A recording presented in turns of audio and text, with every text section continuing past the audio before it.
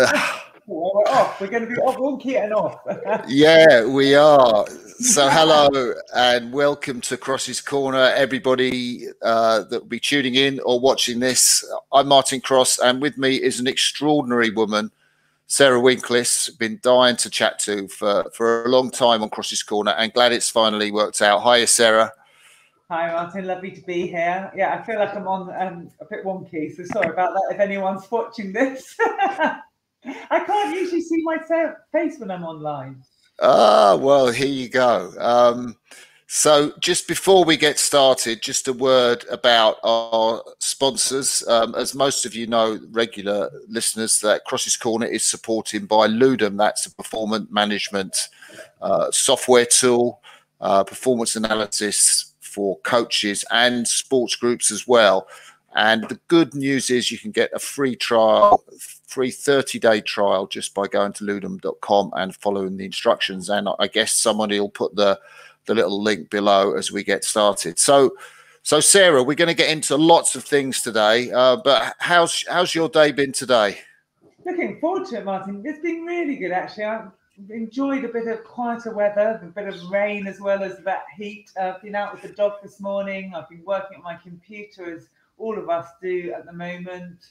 I can't remember what else I've been up to. It feels like one of those sort of bitty days, a prep day, not a delivery day for me. Oh, wow. So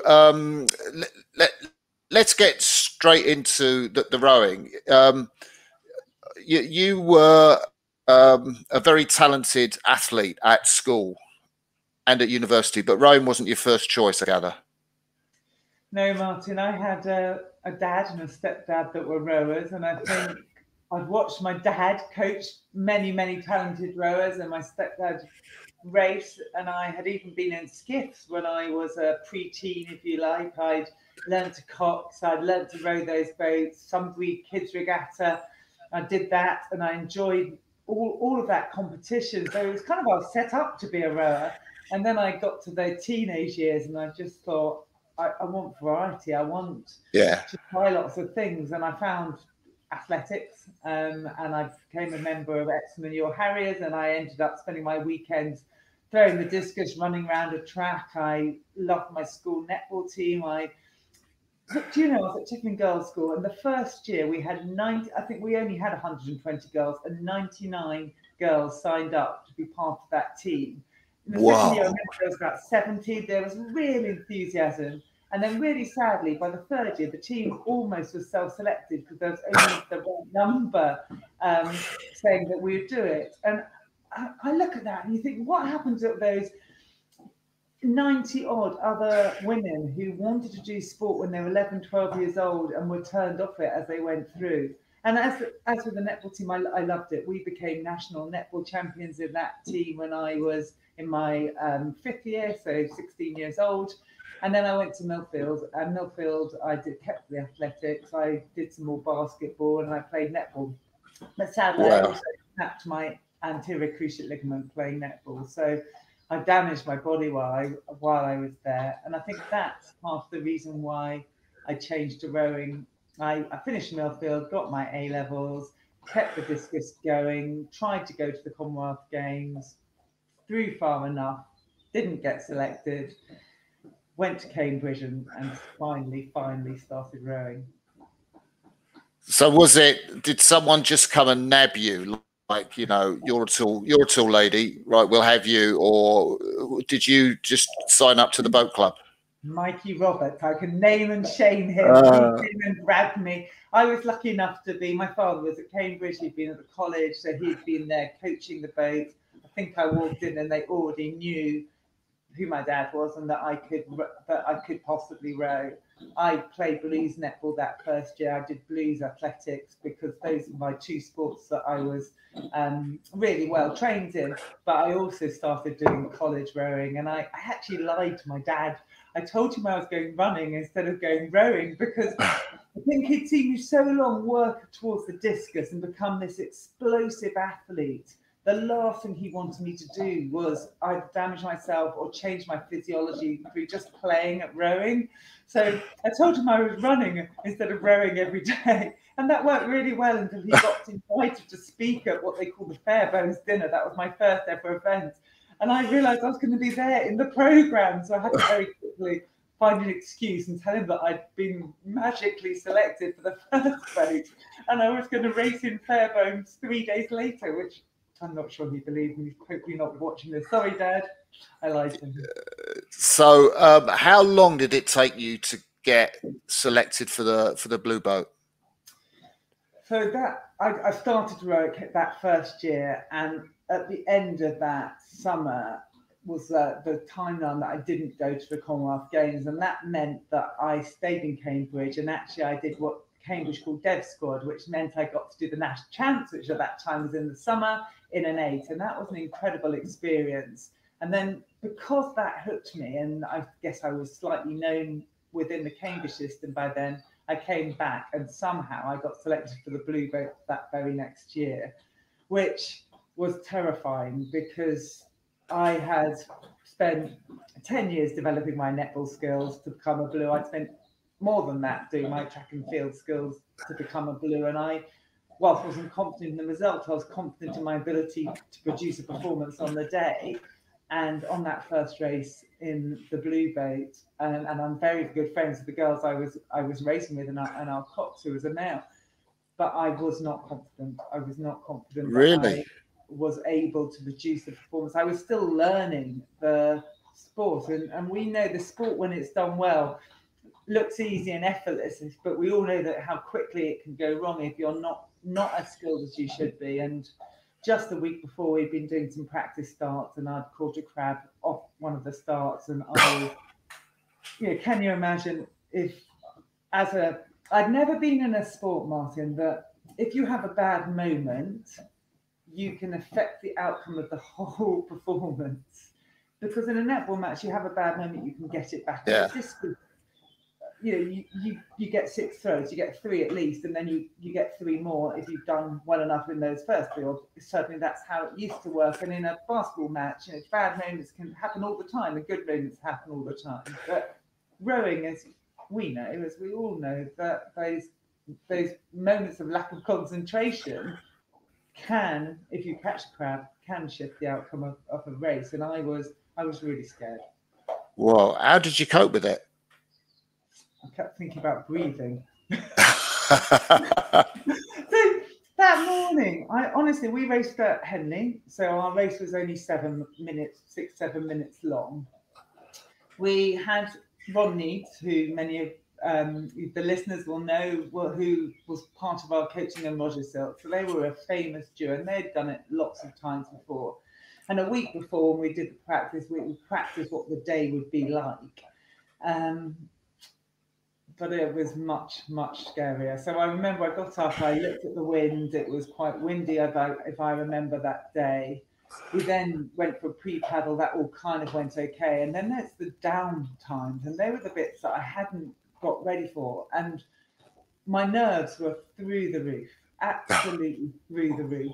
And genuinely, I just thought about breathing. I remember my PE teacher saying, breathe out, because your body will always breathe back in.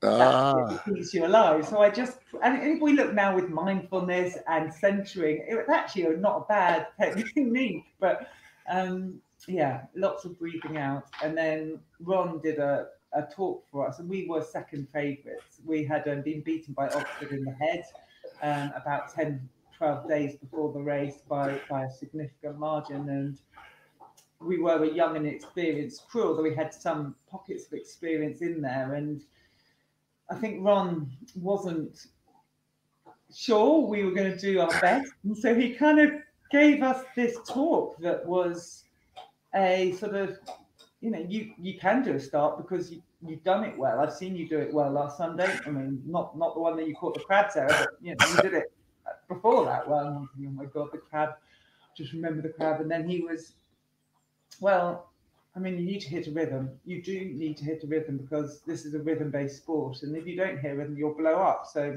try and hit a good rhythm, because you did that well at 26 last week. And today I want to do it at 36. So he's not even talking about race pace. And then he goes, well, you're quite fit and I've trained you quite hard. So you know, if you're in touch at the end, try sprinting, you might put them off. And then he left.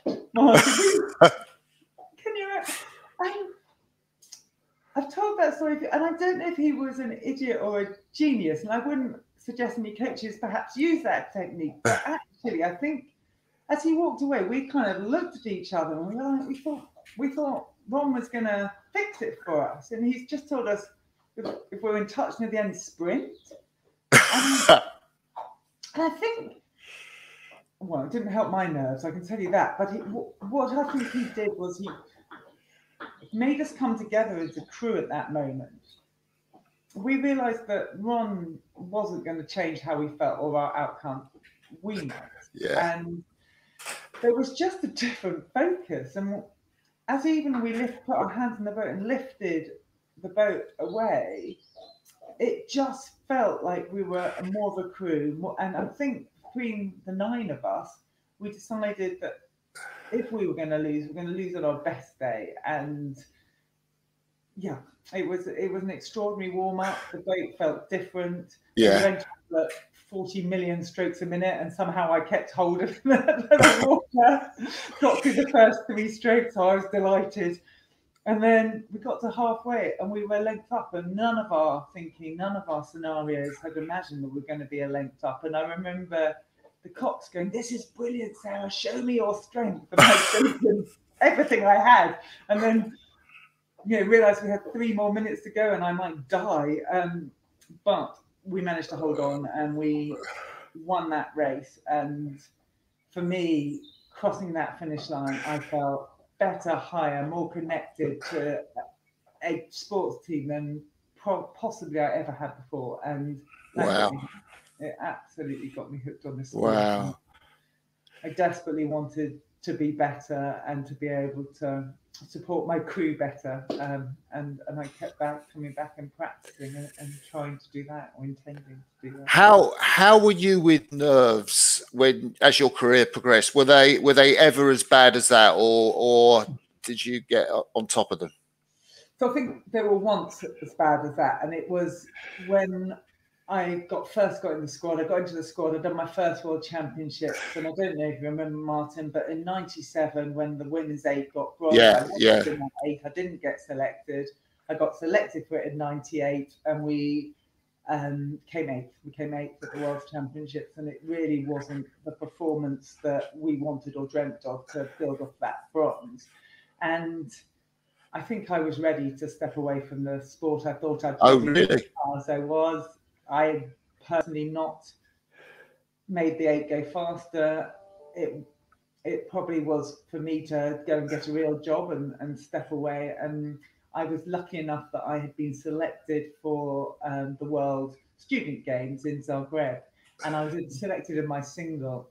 And I remember going to that, and obviously my confidence is in my boots. It hasn't been a good World Championships, and now I'm about to be. I genuinely thought I had destroyed the women's 8, and certainly had faster.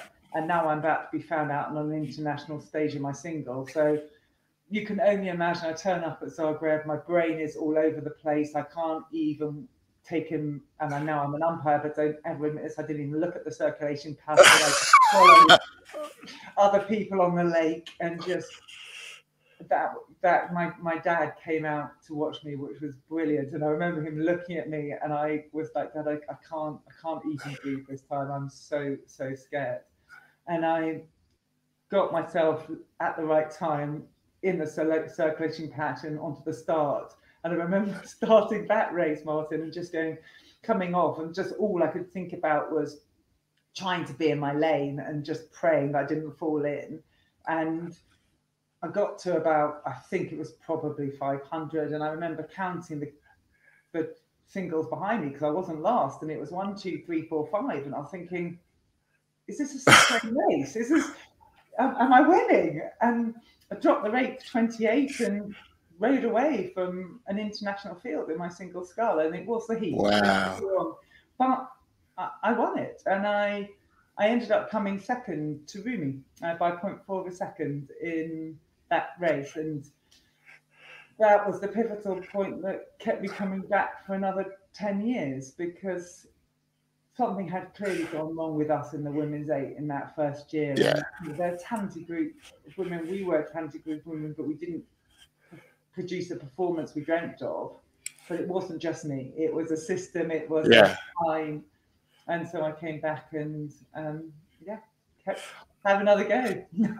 I wanted to ask you about the Sydney year, because I know that was a tough year for you and for many women in the squad that year. You were in the quad, and then you had an injury, and then you weren't in the quad for the games. You were in the double with Franny Houghton. How did that leave any scars for you that year, or how did you deal with it? Because it was, I know it was a pretty difficult situation. Yeah, and massive deep scars, I think, is the truth for me. My start of my international career, as I've just shared, wasn't the dream start, and I came back in '99 and I got myself into the quad. We qualified for those games. It was we came 7th at the World Championships to qualify. It was the last qualification place, and that heat and that final race, we had to beat the Belarusians, which we'd never beaten in our lives in that quad. And we had a fantastic race that got us that qualification space. You know, again, we were up at 250, 500, and the boat sang for us.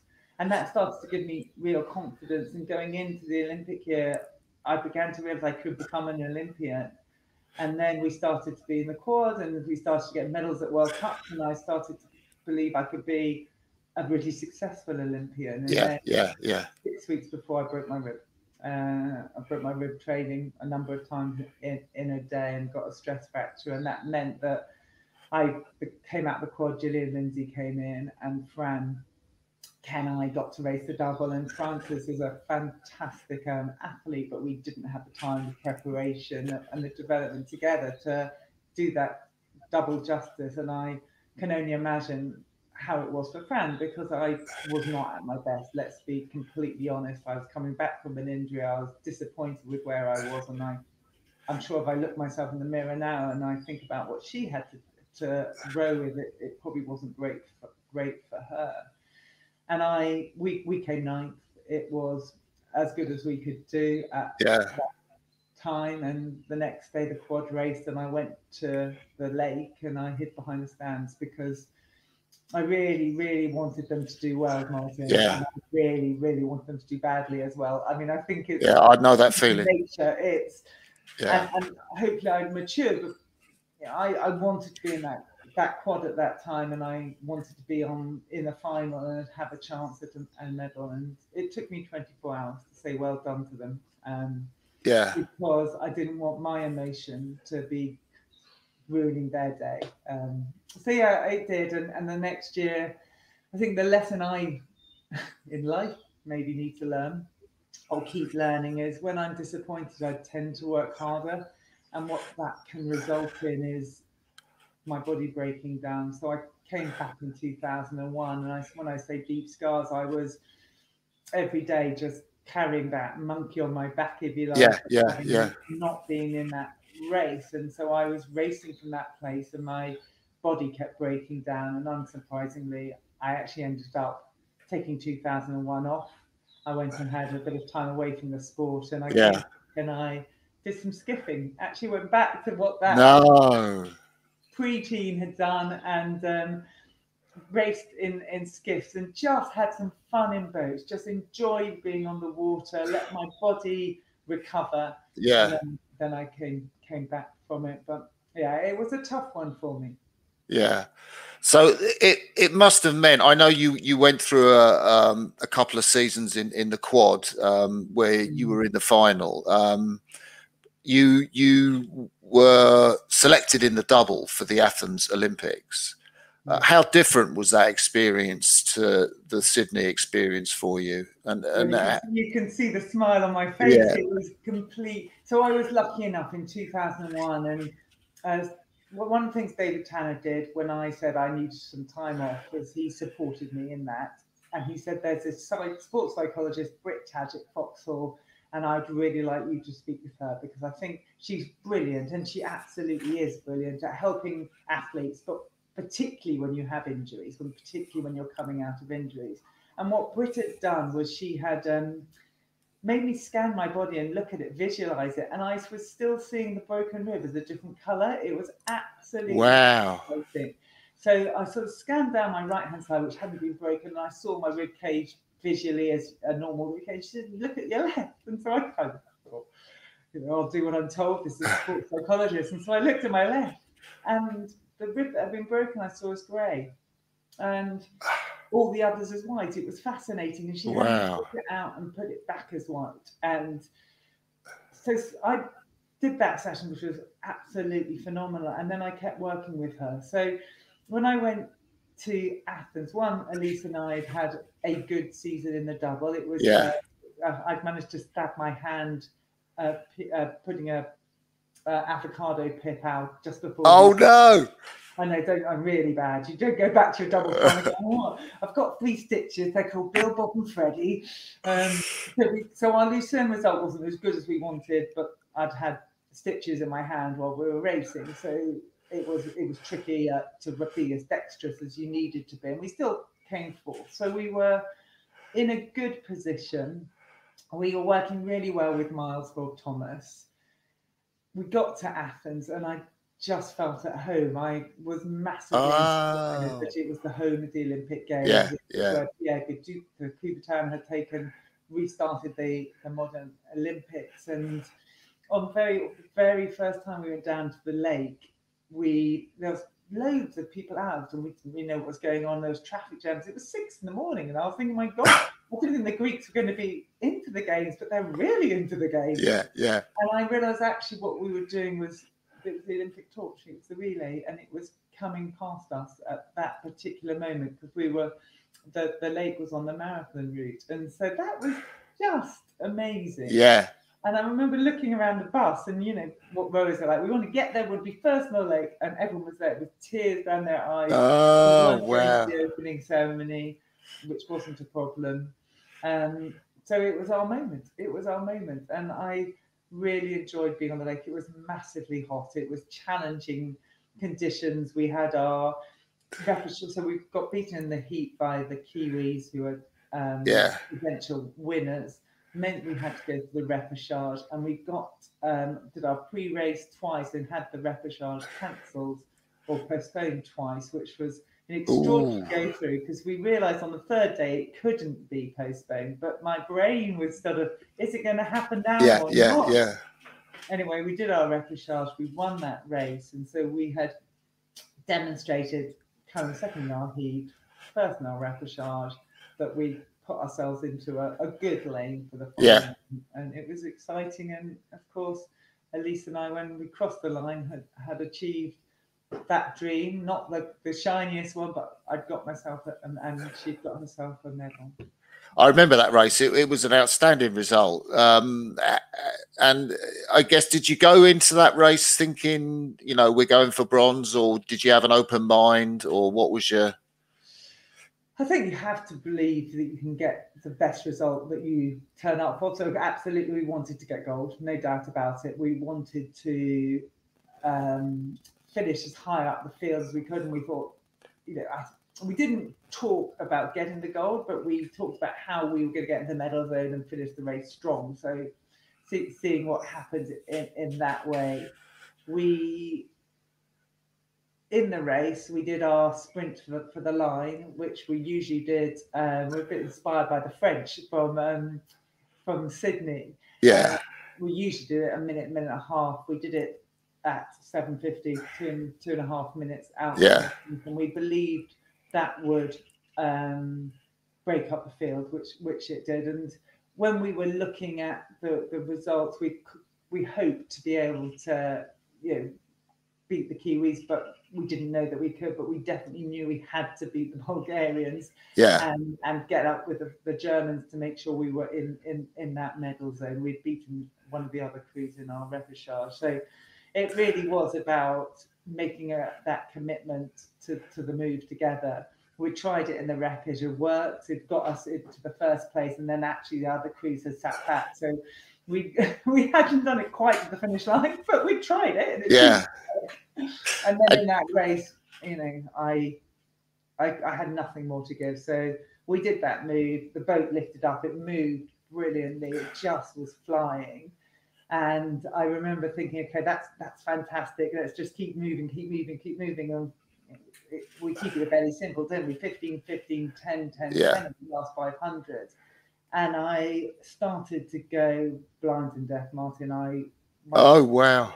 Body went completely to the blackness. And I was thinking, well, that's good. Jürgen says, go to the blackness and you'll come to the other side. And I realized Jürgen was lying. There is no other side to blackness. There's just more blackness. And so I just was thinking, don't let Elise down. Just don't let Elise down. And then count to 15, 15, 10, 10, 10. And I couldn't remember what came after 3 or 4. So I just had to count 3 or 4 and start at 1 again and just keep going until I felt Elise stop. And obviously then I stopped. And yeah, I had nothing to give. It was not pretty. Yeah. That's a great story, Sarah. And obviously you wanted to continue on.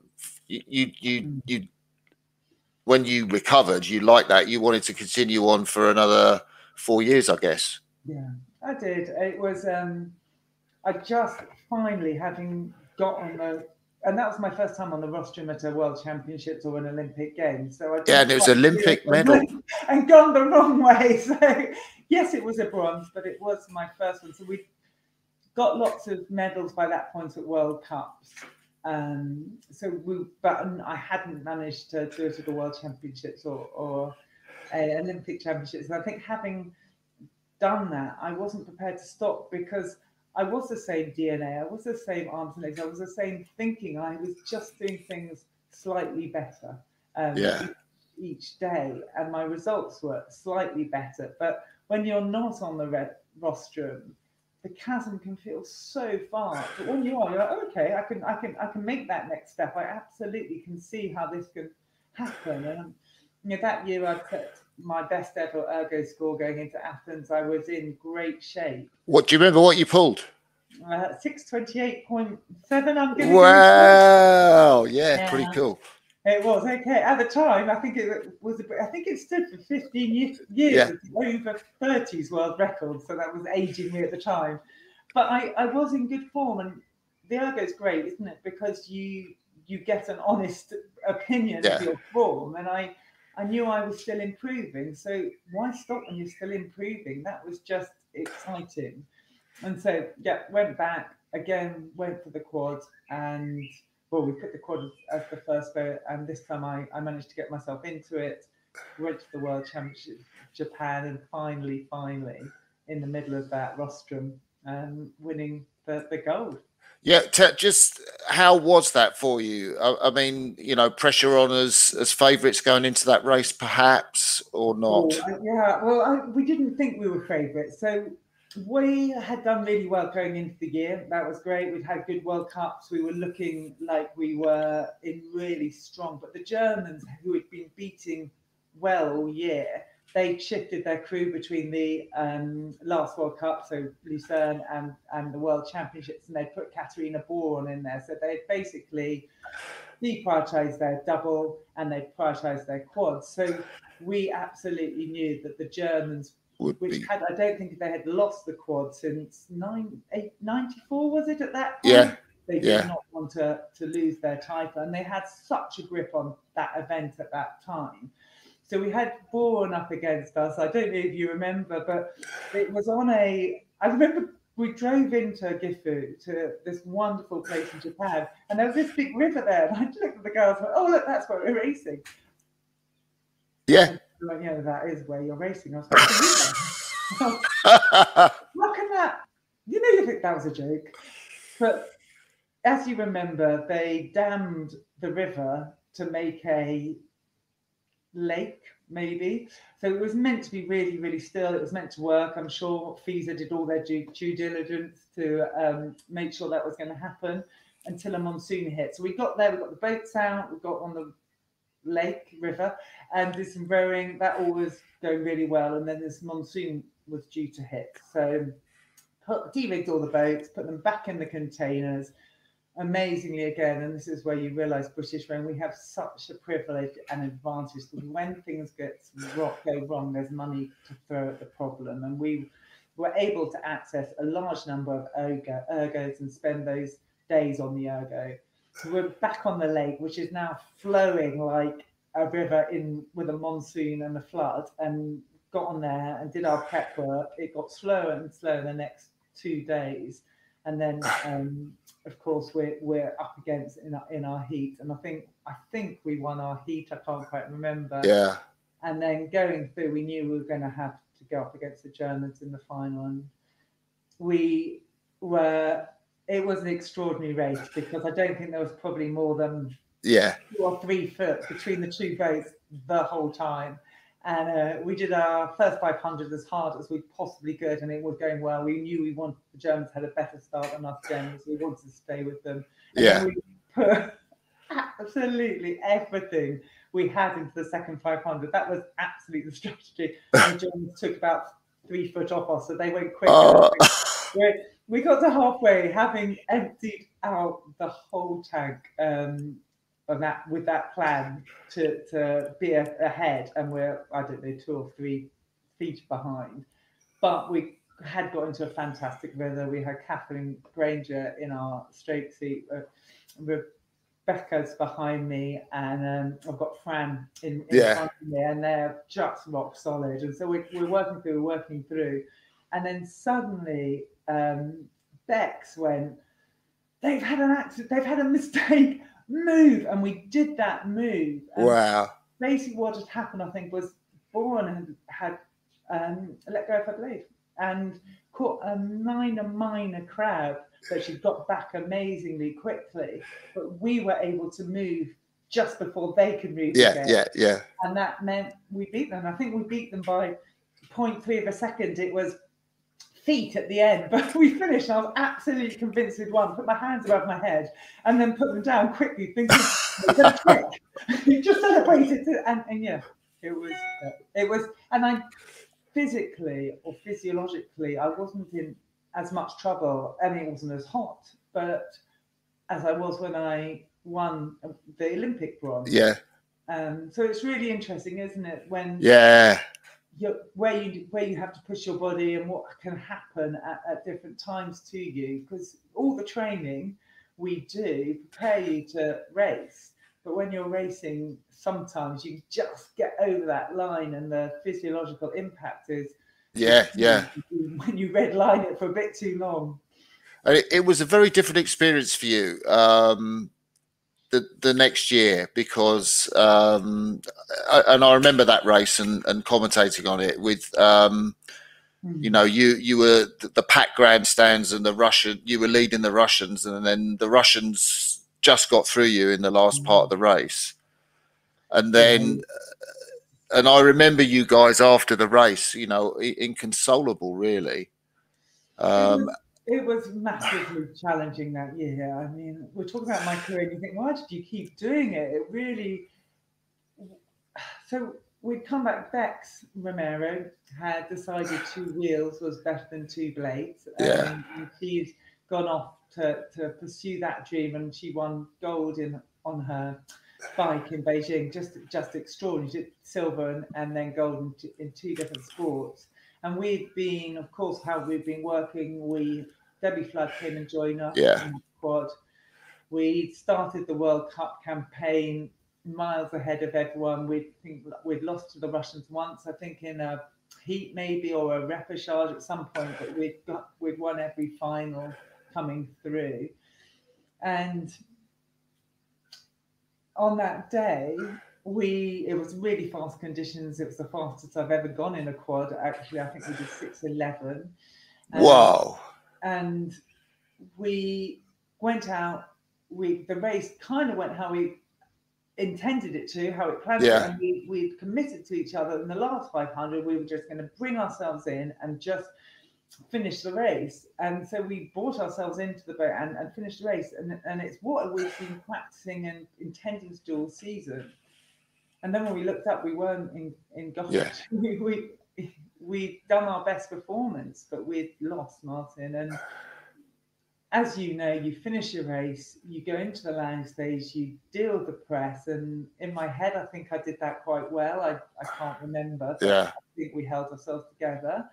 And then I actually got lost on the way to the medal podium because I was crying so hard. I couldn't follow Debbie, Fran, and Catherine because I just took a wrong turn. And I think nothing had gone wrong. We hadn't done anything that we hadn't intended to do. We'd done a fantastic performance and we hadn't got the result we intended to. And it was just too much to comprehend in the moment, I think. And I'm not, Yeah. you know, I was in tears when I got that silver medal. And I remember Catherine and I, we were roommates and we went back to our hotel at the Copthorne Hotel. And a few people, it was the last day of the World Championships. And as you know, there's often some sort of celebration. And Catherine and I didn't feel like going to it. So we just kind of, you know, we are great friends. I'm massively, massively fortunate to have that friendship. And we just kept going, well, should we have, maybe we should have changed the rigging. Maybe we, you know, did we get the right rhythm? And we just unpicked everything. I mean, what we did in the last couple of days, was that right? How could we have made it quicker? And one of us, we sort of got to the point where we're tired and we're in the room and we're going to bed to go to sleep. And then about 15 minutes later, I'd go, oh, but maybe if we'd just done our catches a bit better. And then we must stop thinking, we must go to sleep. And then Catherine would. And I think we basically did that for the rest of the night. And it got to about 4 a.m. And I think we looked at each other and we were like, oh, we're not going to sleep. So I said, well, my car's downstairs. We're in the UK because you were at the World Championship. And usually you have to get on a bus and a plane. But we were in the UK. My car was downstairs. I said, let's just go home. Yeah. And so we got in the car. Pat got in the car, and then we're like, well, we don't really want to go home. So we went, well, what do we do with ourselves? So we ended up going, well, maybe we'll go to Starbucks, because that's where we used to go to in between trains. We trained at Longridge, we went to Starbucks. So we went to Marlow and parked the car and went to look at Starbucks. And what we didn't know was it was a bank holiday Monday. So Starbucks. Oh, no. And Martin, my face was on the Times, and Starbucks at the time had the Times in there. They used to give them out to customers, or I think you could buy them. And I remember knocking on the door at Starbucks, and they saw us, and I said, "That's my face." She's like, "Oh God, you had a bad day yesterday." She goes, "Well, we can't sell you coffee because we're shut. But come in." And they gave us coffee, and we stayed there until Starbucks opened, and we just spent most of our morning there, just not knowing what to do with ourselves, because I mean, it is only a rowing race, but at the time it was everything. And it was the home world championships. We were the poster girls. We were literally on the posters. You were. We wanted to make everyone we knew proud and British rowing proud, and we hadn't. And it was incredibly difficult to just even get our heads around it. Yeah. So was it a happy ending, or was that an unhappy ending, or was that kind of somewhere in the middle? I think it wasn't until the World Championships, I'm making up, were August. August bank holiday probably, actually, as I just told that story that weekend. And I think it was in January that we got the information that the Russians had been disqualified because of doping. So that was a lot of months where we had been really tough on ourselves. I don't think that's particularly a bad thing, but there's a lot of months where we really sort of looked under every rock and reviewed. I think for me, it was, unfortunately, I'd gone back to that habit of working harder, and I just honestly was determined to find that extra bit of speed, because we'd lost our world championships and so I think I'd worked really hard. I managed to injure my knee really, really badly. I'd snapped my ACL when I was at Millfield, and I Yeah. had to re-snap it that winter while we were training. Um, so it was a happy ending that we got gold. I had to go and find that silver medal. It was in my room in a corner where I think I'd thrown it just after I got home. When you know you're unpacking, Yeah. Yeah. um, I just chucked it in the corner because I really didn't um, didn't want it. I didn't want it to be true. Yeah. And I remember picking it up and it was dusty and thinking I've got to send it back now. And I kind of like it for the first time ever because it taught me so much. But I gave it back. So it was a happy ending. We got gold. We got to get the gold at the team dinner. Yeah. I Before remember the that. team dinner, it was announced, and I think it put a few ghosts to bed for us and for Tomo. But for me, I'd injured myself and I had to have a massive knee injury, a knee operation. I missed the 2007 World Championships. I was learning to walk while they were racing, and Annie Vernon took my place, and they put a fantastic race together. It was brilliant to see. And then, of course, I didn't get back in the quad for Beijing, and I got to race in the 8 for that Yeah. day. So yeah, And you had an illness in that 8, didn't you? we did it. When you look back, it's getting ill and injured at the wrong time. I think could be the method of or the playbook of my career. But actually, I hope it's the friendships and the learning and the way I learnt about myself, not the illnesses and the injuries. But yes, we did. We went to Beijing. I came into the 8 late. I really, really enjoyed it and loved being part of that project. If I look about myself in Sydney with Fran, and I think I probably wasn't at my best for much of that. And hopefully, if you ask my teammates in the 8, when I came in, I really enjoyed it, and I really hope I made a difference for them and with them. And we got a bronze in the World Cup, for last World Cup that I was in, and you could feel there was good boat Yeah. speed. And then we went to the games and we came second in our heat behind the Americans. The boat felt fantastic. I was really, really excited. And then in our repechage, just a couple of days later, we came fourth and we got through to the final, but the boat just was not Yeah. singing, just didn't feel fast and right. And we couldn't put our fingers on it. And then a day later, people started to get Yeah. and we were as a group dropping like flies. And incredibly, we ended up using the pair in the final, so the paired race on the Saturday. They came and raced with us on the Sunday and the 8th. I think 4 of us were so ill we wouldn't have trained on a normal day, and we had our Olympic final, and somehow the performance was fifth. We beat the Yeah. Australians, and it got halfway, Martin, and I thought, my God, this crew is so bloody gutsy. We're going to do it. It just felt amazing. I thought we're gonna get another medal. We're gonna do it. And then we went to put the afterburners on, and there just wasn't that power and pizzazz in there because we were ill. We were just, Yeah. and yeah, we weren't good enough to get an Olympic medal when you're not well. And yeah. How easy was it for you to call it a day after those games? Well, I came back and did another winter, and anyone who's done a winter's training will know that probably means it's not that easy.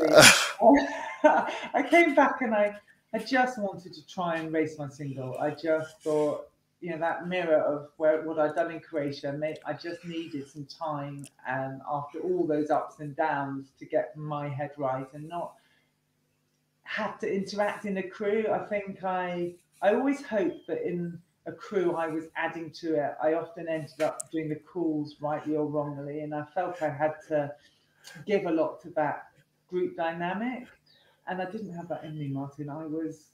I think, physically, emotionally exhausted after Beijing, and I thought if I could recover in the single, Yeah. not only have to worry about myself, it would give me time to get back. And I thought I'd probably go as far as 2010. I actually, even with London, didn't think I had that in me, but I thought, New Zealand, Kaipiro, what an amazing way to finish where I was. Or I'd get halfway and then see if I had 2 more years in me. And I had a pretty good winter. I really enjoyed it. I went to Agecroft. I trained with Martin McElroy. I tried to do some different things. I wanted to get back. I got coached by Harry Mann, Ian Dryden, as well as Ron and Roger when I was at Cambridge. And there was this real feel of the boat that they had given me in those days. And I wanted the opportunity to get back to that and do that again. That kid that could do rate 28 and come second. And maybe I wasn't that kid anymore, but actually without really that much background of training behind me, I was able to get that result, and I did it through how I was sculling at that time. So I tried to get back to that. I tried to put a few things in place, did pretty well early season, and then got to trials, and Catherine beat me at trials. And in fact, I think I came 3rd or 4th at that final trials, maybe even 5th. I can't quite remember. But what it meant was I couldn't do the signal. And that went on, as we know, to have gotten an amazing silver medal in that boat. And I stepped away. Was it easy? I remember Tajik Foxhall again. I spoke to her straight after trials. I was in Winckless, and I was like, Brit, this is what's happened. And I don't know, Martin, if she said to me this hundreds of times before, but I never heard it before. She just said, Sarah, you don't have to do this anymore. Wow. And I went, I don't have to do this anymore. And it was amazing, because once I had thought that, and I'd agreed with I didn't have to do it, the whole rest of the world opened up, and I'm going, I don't know what I'm going to do. I need to find something quick, but I don't have to do this. And I stepped away. I came back in, actually. Tash Howard got an injury. She'd been in the 8. She was then in the squad. And I went and rode with them a few times, which I loved. I was able to help them a small bit. And I raced in the 8 at Henley, which was an amazing privilege. Yeah. They had an injury just before the 8. It was 3 months after I'd retired by that point. But I got to step into that 8, row in the 7C, and race with pretty much my Beijing 8, which was our Beijing 8, which was just an amazing thing to do, because so many of us hadn't had that opportunity to show what we were capable of. So, and I remember Caroline saying to me, Sarah, you have to come and do the world. This is, but I couldn't. I just didn't want to. Yeah. And I wanted to do other things. And so many people by that point, in that 3 months, had given me their time, their knowledge, their experience. They'd had conversations with me about things I could do. I felt I needed to go and pursue some of those as well.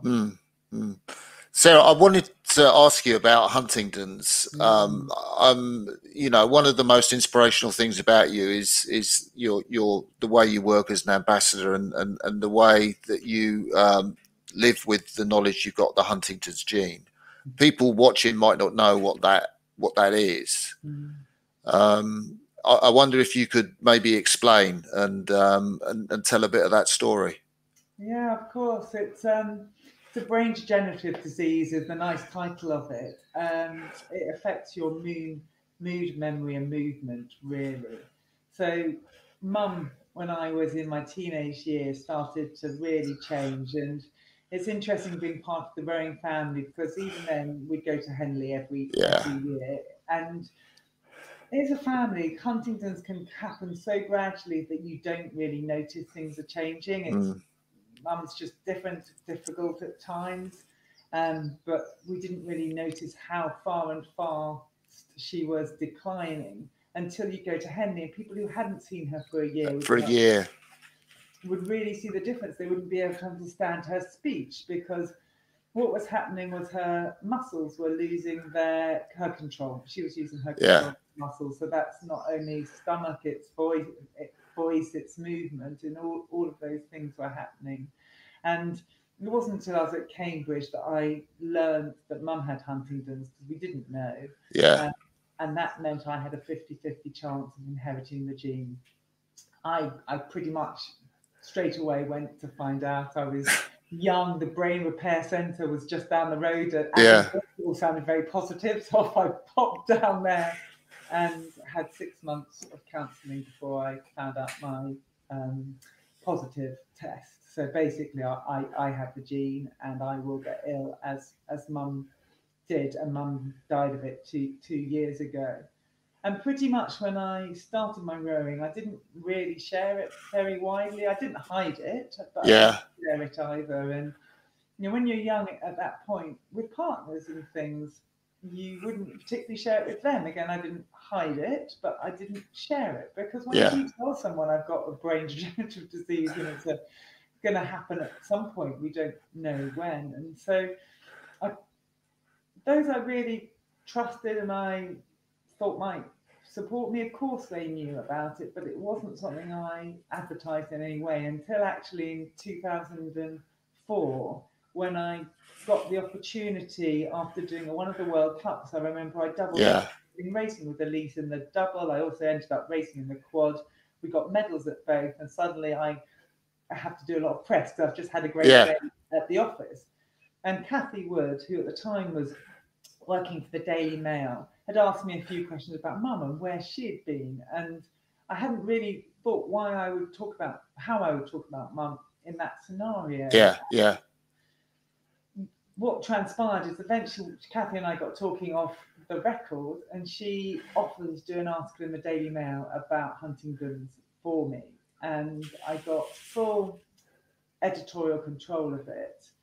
It was before the Olympic Games, so I had to think about it. I remember talking to my dad about it and my stepdad about it and my siblings about it. And I remember talking about my partner at the time about it. He said, "Well, you've never told me that you've got Huntington's." It was a very new relationship. So I was like, well, I have now. And I'm probably about to tell the world or the Daily Mail readership. And it was scary to do, but it felt like the one thing I could do that might make a difference. I didn't know whether I'd ever have that platform again. I felt by talking about it, I might help someone in my situation. At the time, I didn't know the size of the community particularly, but it felt like something positive I could do. I didn't necessarily want to do it. I quite liked having my secrecy. Yeah. But then at least I was never going to have to worry when I was going to tell a boyfriend about it again. Or have them in the toilet at a wedding and ask me if I have a gene, which had happened to me in the past. So I think there was a sort of, okay, well, this at least will be out there in the open. And I got a really positive response, quiet but positive from that article. And when I retired, I got a really positive response from the Huntington's community, and I got invited to be patron of the Scottish Huntington's, and I started to be able to go and support young carers. And I went to the Scottish Huntington's Association asked me, and not because I'm Scottish, but because they asked me for something, and then said, would I be patron? And I said, yeah, I will, but only if you're going to use me in a proper active way. And so they took me, we have to do a young carers camp, obviously not last year, but every year, where young carers get to be kids and they get to be outdoors and meet people who are in the same situation as them, and it's amazingly important for them. And so I try and go to that every year. I'll just show myself I hate heights, and I abseil for them, pretending I'm not scared, and go in canoes and just have a lovely time. And then we usually do a bit of education on one of the days for the older kids, just to make sure they have the right messaging and they're able to answer the right questions. So it's a really important thing. So I said, can I go on the summer camp if I'm patron? And obviously they said yes.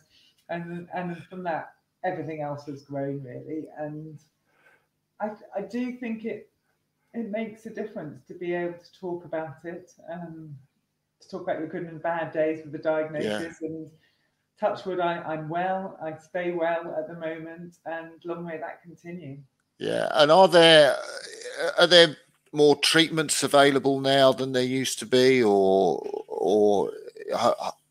hope for a cure? If you asked me that question 6 months ago, I'd tell you really bouncy about, or in fact 3 months ago, about an amazing trial. So there was real hope in our community. And so there's there was a new way of getting non-mutant Huntington's into the brain.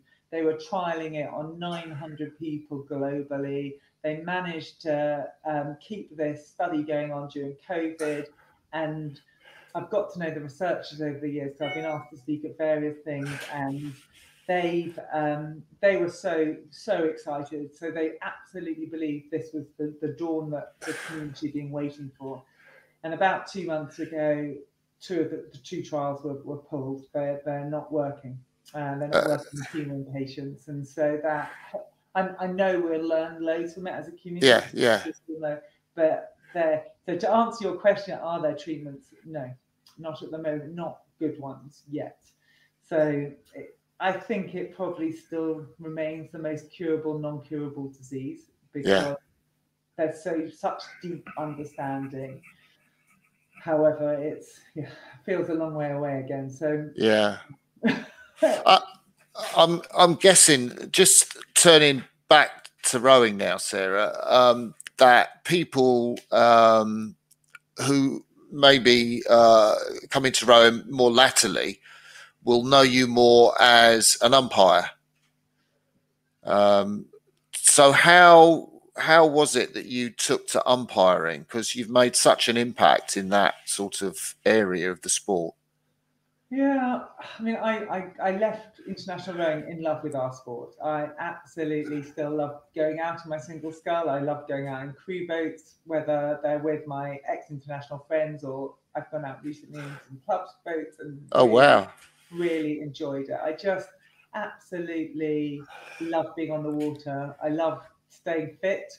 And I absolutely believe it does help me with my health for the Huntington. So I didn't really intend to be an umpire because umpires commit so much time and they're not helping you stay fit in that way. So it wasn't part of the plan. Yeah. In fact, I did some coaching. I managed to coach a crew to a Henley final. All of those. Oh, things. wow! I didn't want to do lots of coaching, but I did love it. So was really trying to contribute to the sport, and at least when you're coaching, you're on a bicycle, so I was staying vaguely fit with it. And when the women's boat race was coming to the Tideway, those who were involved at a deep level suddenly realised they'd need some female umpires from Oxford and Cambridge to do that. So for those who don't know, Oxford and Cambridge provide the umpires for the men's boat race, and they're usually alumni of that race. So they were beginning to think about who might be able to do it, who knew the Tideway, who was somebody who would be able to sort of stand up in front of groups and be credible and might become an umpire. And I got asked by Anna Marie Phelps. Wow. At the time, I said no.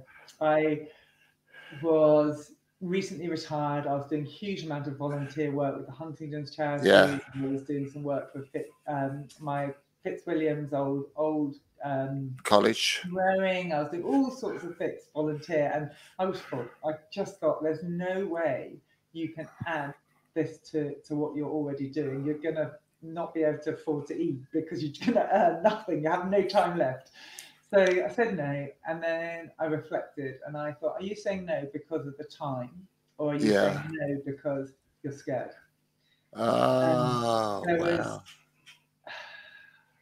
Because when I thought about umpiring that race, the boat race or the women's boat race, that it was going to the journey was going to take me to, I thought, my God, that's a stretch. That's an incredible thing to do. I remember watching my first boat race and always being part of it, and having done our boat races at Henley, they were our own special kingdom, if you like, and I'd loved them and they got me hooked on rowing. But actually, the Putney spectacle is an incredible thing. And I've reflected and thought, actually, are you just scared? Are you just saying no because it's too big a thing and you don't want to stretch yourself in that way? And once I thought that, Martin, I had to have a go because I'm not someone to step away from something that scares me. And I had a conversation with Anna Marie and I said, look, what's it going to take? And it became clear that I should become a British rowing umpire, which I started the process with, and then process to learn about circulation patterns and things I never did as a rower, which I should never ever confess. I was good at being in the right place on time. Yeah. The right place in the warm-up lake, I'm not so sure. And just to learn about all of that, I got mentored by Barbara Wilson, who actually was part of Oxford set up at the time, but she was mentioning me as a British rowing umpire, and I got to look at regattas in different ways. So I started to do that, and then I got invited along to the umpires panel and started shadowing those who were doing it. And I remember I was lucky enough to be given to be Matt Pinson's assistant that first or second year, and I got to be on the front of the launch with no real responsibility because Matt was absolutely all over what he had to do. Yeah. Watching the boat race, I'm thinking, my God, this is what a privilege. What absolute privilege this is. And so, yeah, I just kept coming back. I kept learning, listening, getting feedback on what I was doing, intending to make myself better each time. And of course, that led me to the first year. Christine Wilson, who was the Oxford coach, I think was incredibly nervous about controlling everything. And I ended up not umpiring that race. Cambridge were providing that. Simon Harris umpired that race. Then Blondie Osiris came on to the Tideway, and I ended up umpiring them the day after, or day before actually. Yeah, day before. From a running start, so I'd umpired a race. But what Christine had done unwittingly was uncouple the sex of the umpire with the race, because Simon Harris clearly is a male and he had done the women's race. And so what I don't think any of us realised was that over the next few years, that would mean that I would end up umpiring the men's boat race, and which I did this year, of course. Yeah, which is really cool. And just, I mean, so many firsts. I think, were you the first lady umpire at Henley? Yeah, I was. Yeah, that was a few years ago now. Yeah. It was one of those days, Martin, where I love racing at Henley, and I was thinking about doing a quad with a group of women. I think we'd have been okay. And Steve had a conversation with me about perhaps doing the umpiring or doing some umpiring because he wanted to develop more than the small group of umpires.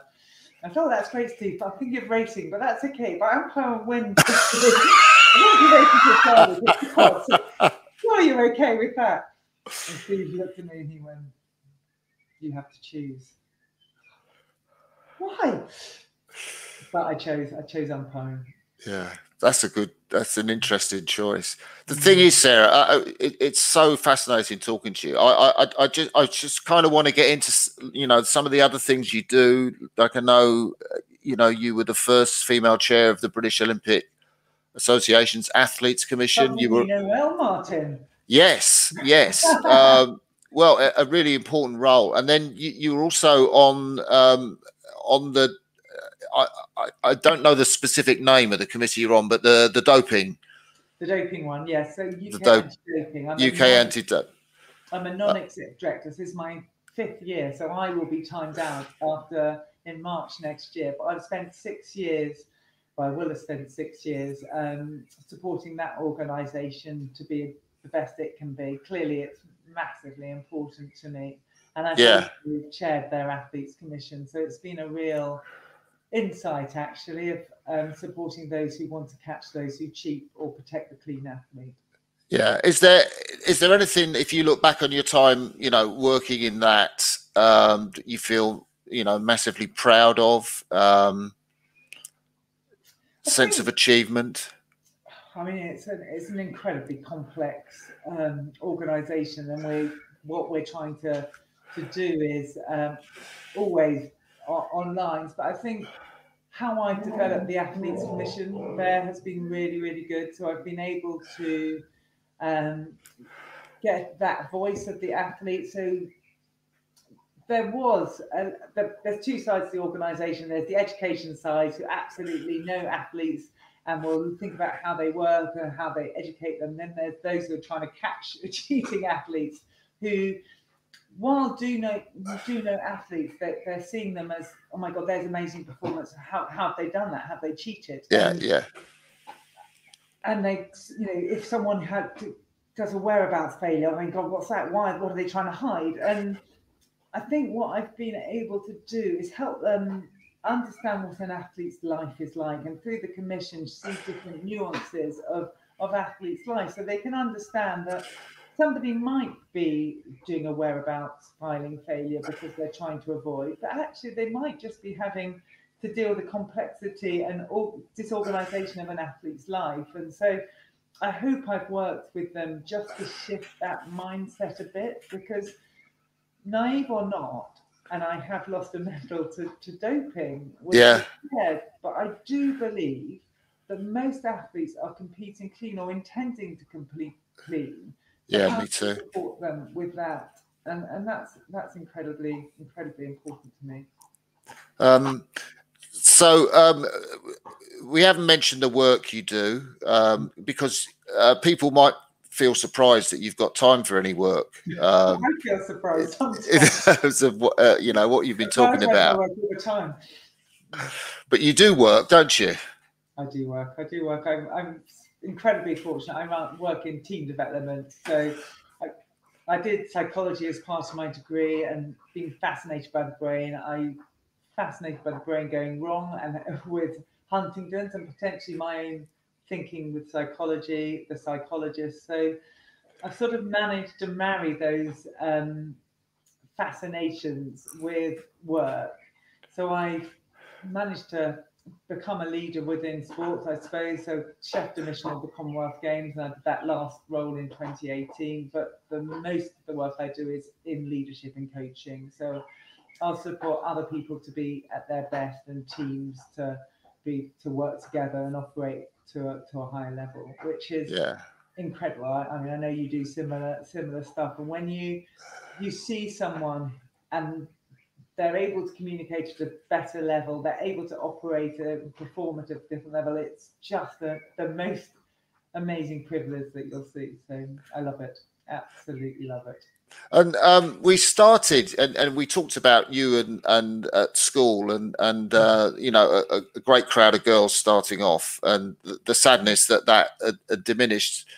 As you look at sport for young women now, for girls now, is it any different, do you think? Have things moved on? Yes, I really think there's so many more options now, aren't they? So we were offered, if you like, athletics in the summer. I think you could play tennis. I obviously did the athletics, and netball and hockey in the winter, and those were really your options at the school I was at. I didn't understand the rules for hockey, and the stick was too short. So netball it was. I loved it. Don't get me wrong, I absolutely loved it, but there weren't many choices. And when there's only 7 people in a netball team, that means the rest don't always get a look in. So I see lots more choices. I see young women playing rugby, playing football. I see activity being seen rather than sport, because I hear so many people saying, I'm not good at sport. And all I say is, you didn't have the opportunity to develop your skills before the time that somebody judged you. It doesn't mean you're not good at sport, but you weren't I was so lucky as a young girl. I had a brother who was 14 months older than me. I had a dad and a mum who took me out. We were physical. We lived near the woods in Henley. We'd be out there, and I was developing my physical capacity. And so when I got into a sporting environment and was tested, I was deemed good at sport at that point and encouraged. And it makes me incredibly sad that people turn off physical activity because they think they couldn't catch the ball at that first tested point. So I think it is better. We still, as you know, have huge dropout in teenage years for young men and women, actually. And we have to keep, as a society, we're going to be happier, more successful if we're active, whatever that looks like. It doesn't have to be sport. You don't have to be beating someone, but actually being active and getting physically out into the environment for me is incredibly important. And it certainly has kept me so happy and sane during lockdown. And I've got a new dog who has managed not to bark through most of this. I've been amazed at that because I heard it. Is it a he or a she? It's a she. She's 13 months old. She's a Labradoodle. Oh, wow. I heard her at the beginning just before we went live, and she's been so good. What's she called? Harlin, after a beach in Cornwall. Oh, wow. That's superb. Sarah, it's been an absolute pleasure talking to somebody like yourself, and I know that you're an inspiration to you know, hundreds and thousands of people, in tens of thousands, in the work that you do. But you've been so bubbly, and those stories have been great. This has been a very, very special Crossy's Corner, I must say. Thank you. Well, I didn't know we were going down memory lane, but thank you for taking me there. It's been a nice to revisit it all. So we'll end the live part of this interview now. Thanks for tuning in, guys. Thanks for watching, and I hope you enjoy more of Crossy's Corner. Bye for now.